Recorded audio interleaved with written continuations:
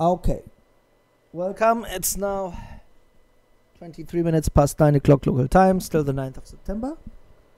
This here is Euro Pound on the 1 hour chart, EEG 0.85462, and also worth commenting on, because as you can see, what happened during the day, longies tried to buy a reversal up into the range.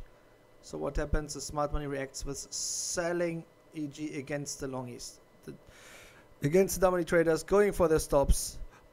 Boom, with a pin finishing up. Now pullback, and you guessed it, if longies keep on buying, boom, they will retest the low and go for the stops.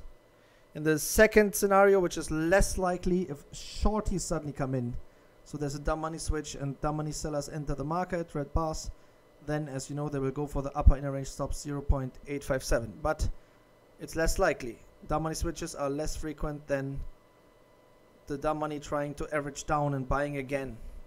Okay? And then leading to a failed reversal.